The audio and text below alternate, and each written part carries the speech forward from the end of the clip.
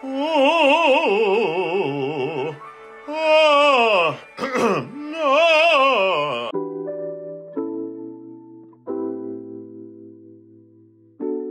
I don't know what it is, whether it's the dark, somewhat enclosed cockpit, those black fenders, or a narrow doorway leading into the light, but somehow I feel like Batman coming out of the Batcave.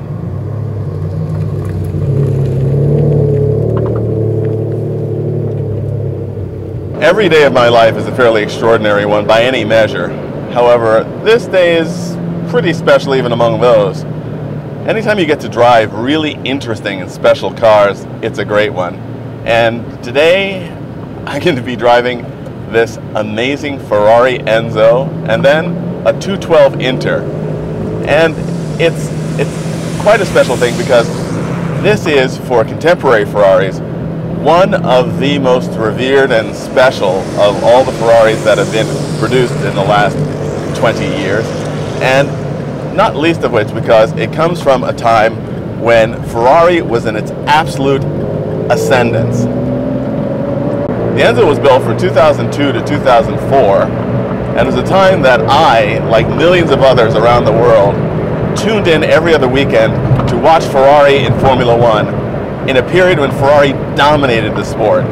And you can see and feel all of that Ferrari F1 history, heritage, and current achievement in this car.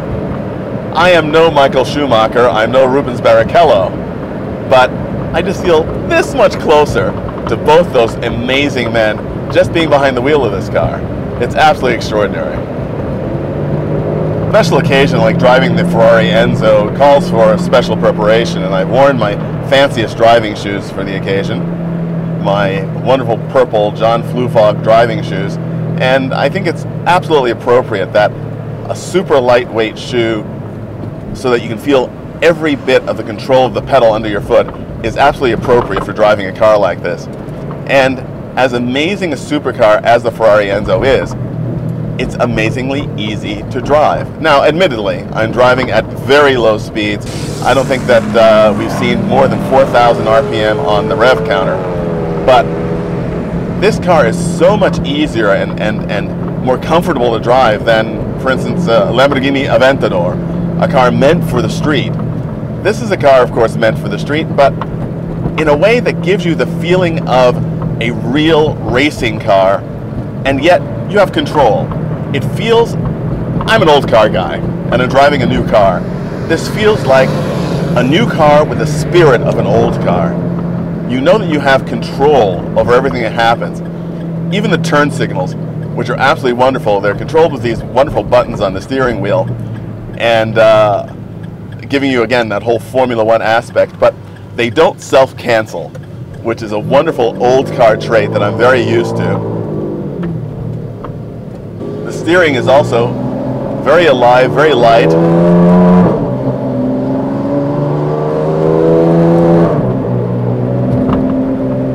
It feels like a brand new vintage car in some way. I don't know quite how to describe it, except for the fact that all of the sort of automatic, deadening, distracting features of most new cars, especially new high-performance cars, is completely absent in this car.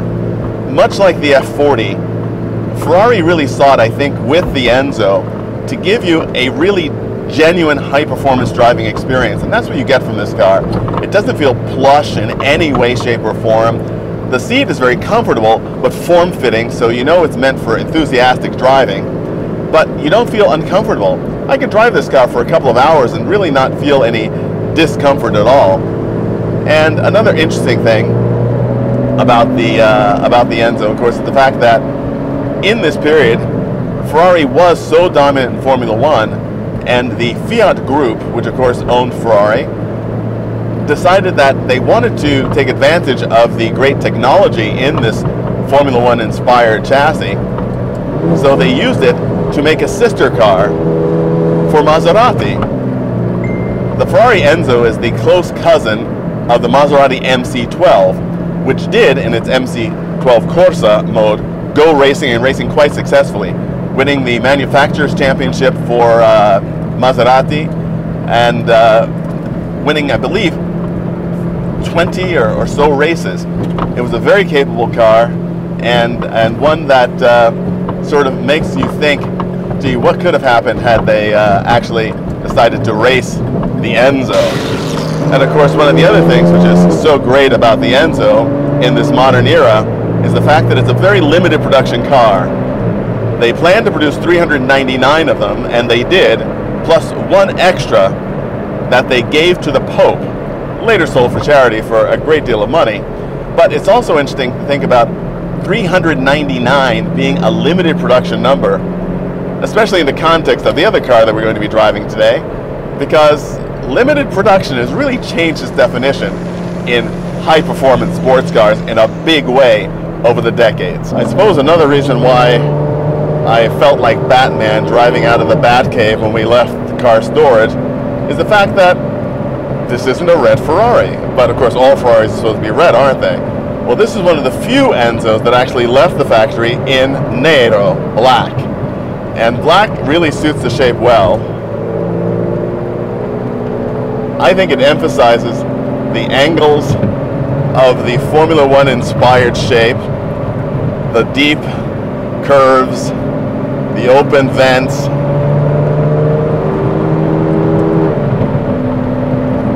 And as I said before, driving this car, even at relatively low speeds, is still a lot of fun. It's so active, it's so alive in your hands. And it also, they've done a really good job with this car of making it civilized enough to drive so that you don't feel like you're inside a tin can or just sacrificing basic human comforts. And yet, you know you're in a high-performance car. The engine is immediate. It's right over my shoulder and in my ear.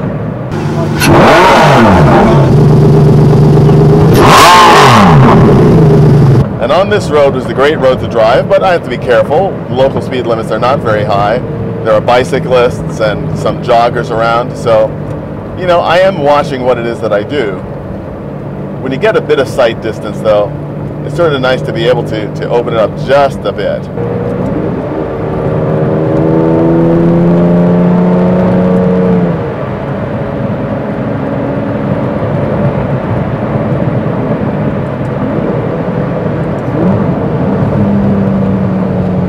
And on the downshift, you really get that feeling of instant response. The fact that the Enzo was built at a time when obviously they wanted to bring in as much Formula One technology to the road cars as they possibly could, and yet Formula One was looking to eliminate some of the more sophisticated driver aids that had come into the sport, such as launch control and traction control. This car actually has traction control, and I remember quite vividly listening to the Formula One cars of the period, and you could hear the engine sputter as the traction control kicked in. And it gives you, again, a great deal of confidence in the car. Where you want it to go, what you want it to do. This is the joy of driving, it really is.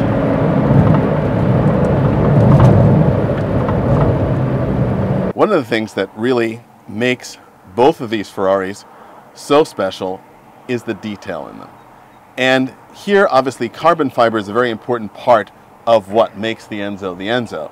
The carbon fiber tub, the suspension parts, the ceramic carbon brakes, but carbon fiber also as a design element. And in a way, in a car like this, is not gratuitous or posing. This is carbon fiber that's actually earning its living. And in the interior, it's also treated beautifully, as only the Italians can. But it's wonderful details like the traditional crossed flags of Ferrari and Pininfarina, as seen in hundreds of Ferraris, thousands of Ferraris in the decades before. Enzo's signature in a plaque on the dash. And of course, the 399 limited production tag on the kick plate. And Ferrari, Formula One World Champions, 1999, 2000, 2001, 2002. This car wears its heritage proudly and with style. It's also wonderful to see how style is handled with color in this car.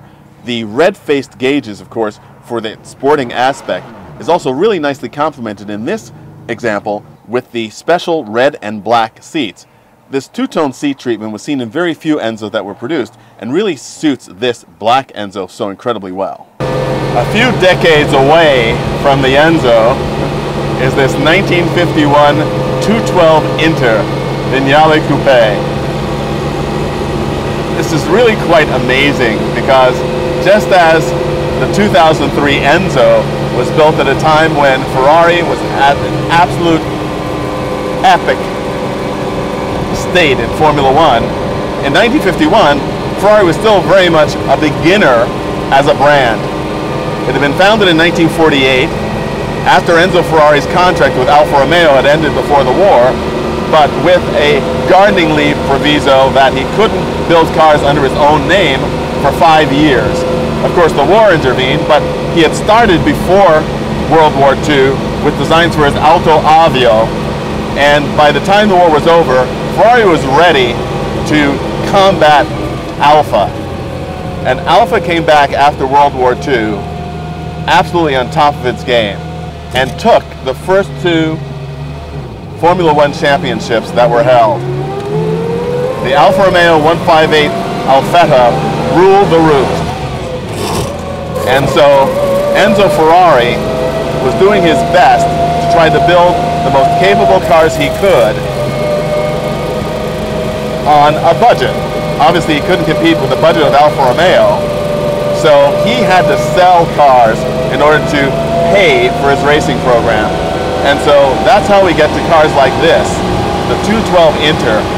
And like its sister, the 212 S Sport, which is the racing version of this car with 2 or 3 carburetors, this single car was designed for the sportsman who wanted the feel and presence of a Ferrari race car, but one that he could drive around the city, take to the office, take his wife or mistress or other companion away for the weekend. This was the car for him. And as such, it's a very interesting thing. The Enzo gives the feel of a brand new car with all the capable performance of a new car, but with the directness of a vintage car. And this car, although dressed in this beautiful coachwork with this amazing details, Vignale's details, especially in a car like this, designed by Giovanni Michelotti, one of the most brilliant car designers who ever lived, is really something that you have to experience. All of the elegant little details are something that you would really expect to see in an Alfa Romeo or a Lancia of the period. The fact that it's in this car, which is a very, very loud and rough and ready car, is somewhat incongruous. This is a car that really is not very well hidden from its racing roots. And viewed through the prism of today's eyes, perhaps you might say, gosh, did they actually do what they wanted to do? Because this car isn't very refined. But it wasn't meant to be. This is a car that's really designed to be a car that the sportsman could feel like he's on the Mille Miglia, even if he's just going to the grocery store. Not that the man who bought this car would actually go to the grocery store himself. He had people to do that. But this is a car which is very, very much alive and a part of the road surface itself. You experience driving in a car like this, and you can also imagine that although the specifications for the performance of this car don't feel like much today, compared to the other cars on the road in 1951, this was quite the capable performer. It's got acceleration, it's got road holding that could only be imagined in a family sedan, or even, frankly, a little Fiat. Remember, they were making Topolinos at the time that this car was made, this very sophisticated 12-cylinder Ferrari. It's also great to take this car for a drive down on a quiet morning and watch the people come out with their cameras. The bicyclists, the joggers, they all know this is something special.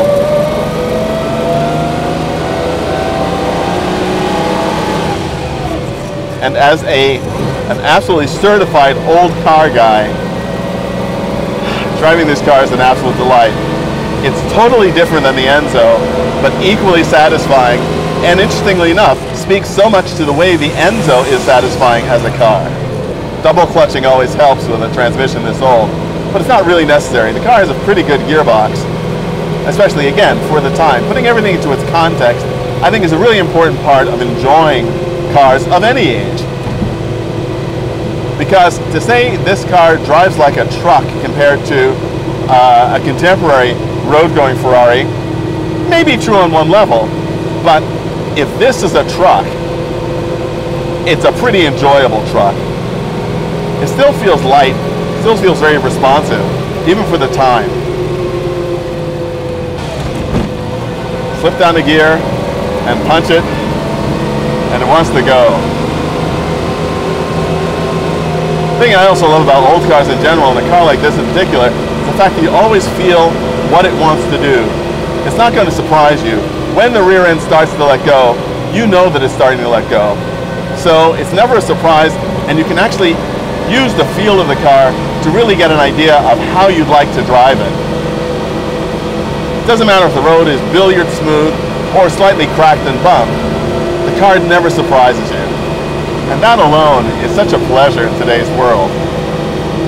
Every part of this car is one of a united whole. The whine of the gearbox, the feel of the gear shift going from gear to gear, the solidity of it, the feel of this great big wooden wheel, the look of those pie plate chrome rimmed dials. This is the essence of 1950s high vintage motoring, and I love it. When I was driving this 212 Inter, I commented on the details and what makes it so wonderful to be behind the wheel of this car. And these details are really something quite special. Michelotti and Vignale specialized in a particular wave engraving that you see here on the spokes of the steering wheel, on the escutcheons above the door pulls, on the door sills, and the bakelite controls at the end of the knobs and the control knobs is really something that speaks to the artisan nature of this car. It was a car built by hand, built by craftsmen for a very select few people, and these details are so much of a part of the driving experience of this car and what this car makes you feel as you're behind the wheel. And it's also something that speaks to the limited production nature of this car and all Ferraris at this time. The Ferrari Enzo was built in a limited edition of 399 plus 1. By the time this car was built, and until 2 or 3 years after, Ferrari hadn't built 400 cars in its entire existence. These are very special cars for very special people and remain so today. When I drove the Enzo out of the car storage garage, I said I felt a little bit like Batman. When I got behind the wheel of the 212 Inter, I felt a little more like Marcello Mastroianni. And it's very interesting because to go from the Formula One podium in the first place to La Dolce Vita is not as far a step as you might think it would be. Because these two cars not only feel very much alike in so many ways across many decades, they both say Ferrari in a way that probably no other two cars might. They're direct, they're immediate, they're visceral. They tell you that we were born to run. And that's what Ferrari is all about. So, between the Enzo and a 212, between 1951 and 2003, not a lot to choose. I love them both. And who wouldn't love a sexy black Ferrari? Hi, it's Donald Osborne with the answer to this week's Audrain Auto Museum Fun Fast Fact quiz question. What is the shortest car legally sold in the United States today? Well, that's an answer that's been changing lately. It was the Smart 4.2 at 106 inches, but that's no longer sold.